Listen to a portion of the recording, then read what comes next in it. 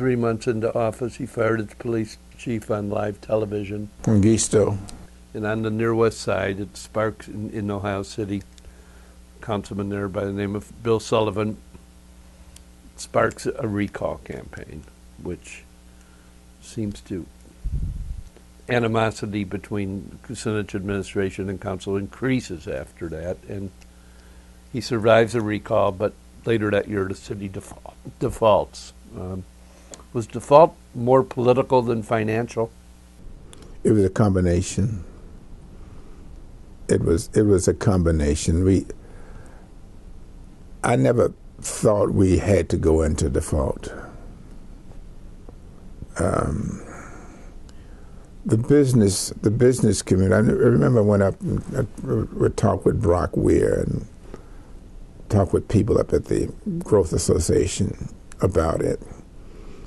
And Dennis was close to the fellow that owned Bobby Brooks. I can't. Schulman. Saltzman. Maurice Saltzman. Yeah, yeah. Dennis was a friend with, and Maury was, he would never get a very wealthy guy, but to be around Dennis and that type of thing. And so you had, and I don't think Maury really wanted Dennis to do that, but he liked being around that.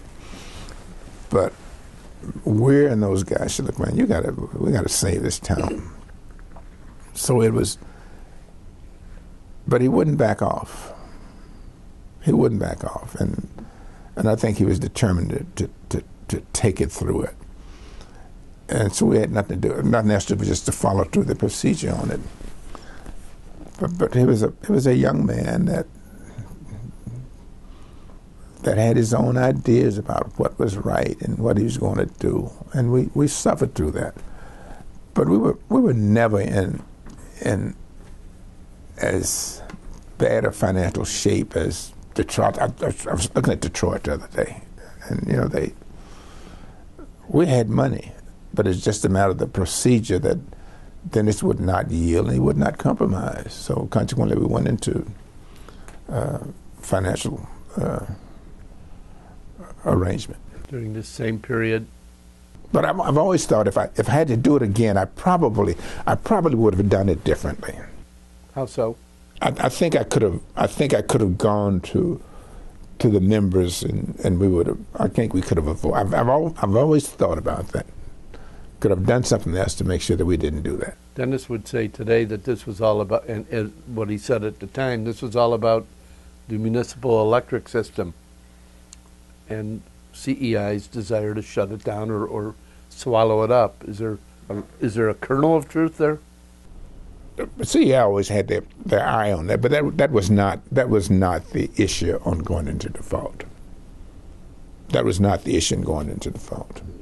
It was the finances that we were confronted with, and the finances were not as bad as we made it out to be. But I've always thought about it. I probably would have done it a little differently, and I had the political capital to have done it.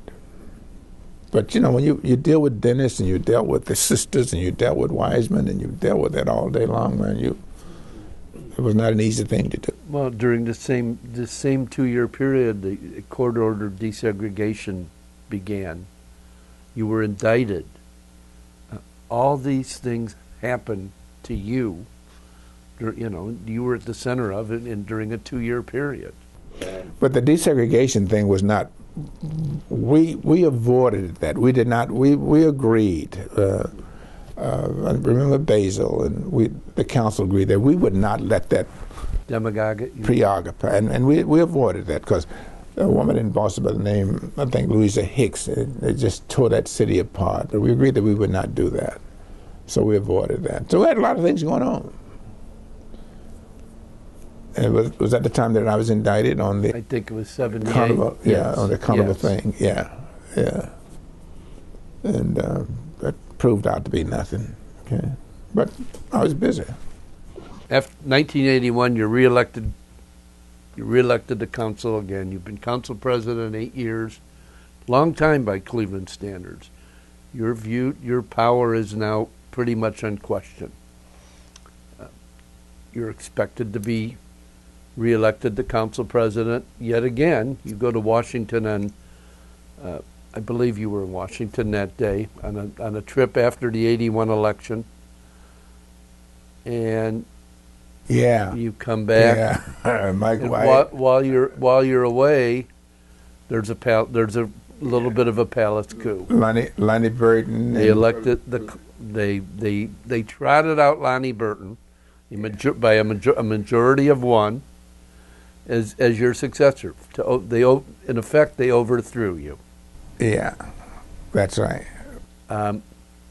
You come back to Cleveland and say, almost verbatim, I can remember, I will not lift a finger to do anything about this. This is if this is what they want, this is what they will have.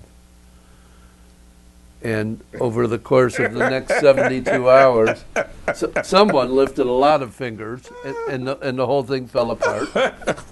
You have to give credit to Mike White for that. That's correct. You have to give credit to Mike White.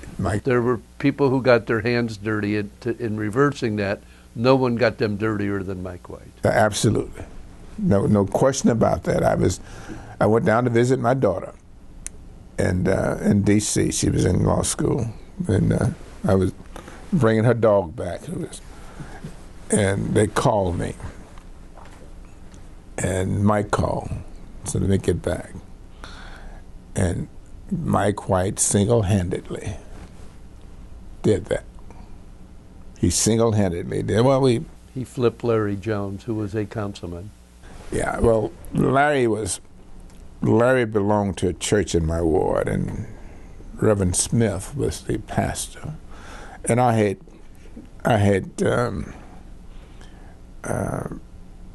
gone to Cleveland Trust to get the loan for Reverend Smith to rebuild that church. And I remember talking to Brock Weir about it. And Brock Weir said he'd never had a black church to renege on a loan, and Brock gave that loan to Reverend Smith.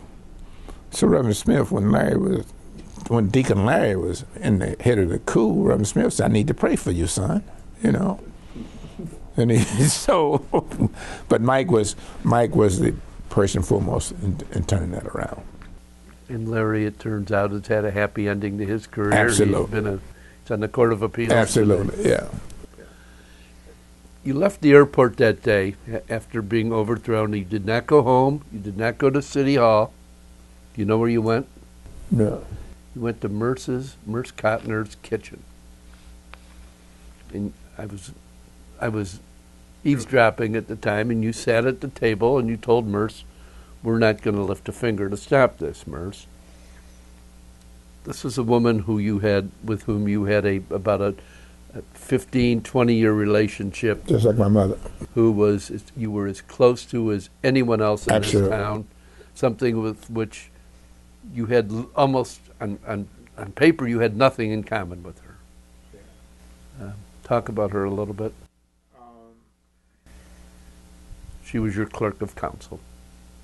No, she's more than that. she was more than that. I never dreamed that she and I would become as close as we did. We ate lunch every day downtown. Every day we'd eat lunch, and she was very wise, and she would stop me from doing crazy things. And but I knew if I was going to be successful, I needed her with me. We shared an office, and she built next to the office we shared. She built me an office next to where we were, and I never would move in because I didn't want people thinking that things were going on in that office that should not be going in. So whatever I had to do, I would do it right there in the office with her. And not most of the time, she'd sit at the desk, and we'd whatever deals had to be done, we did them together. I had the utmost of respect for her, and she had the utmost of respect for me, and she made sure that I did things right. And I was as close to her as I was to my mother. And it was almost a mother-son relationship. And nobody could ever think about it. We went to lunch every day. I remember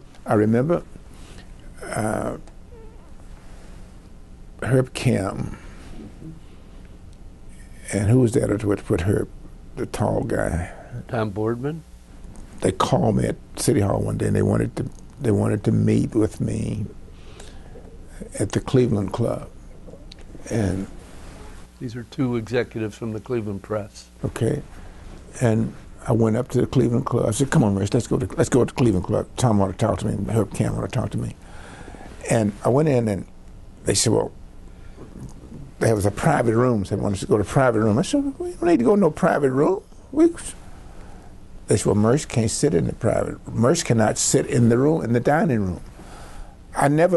It was the damnedest feeling. I'm used to being segregated against, right? I'm not used to anybody else being. So my friend can't sit in the dining room. So they said, "Well, George, that's all right." She said, "That's all right. We're sitting in the private room." The first, it was the damnedest thing I've ever seen. And so they kind of apologized for it. But she had been my friend, and we were friends for all those years.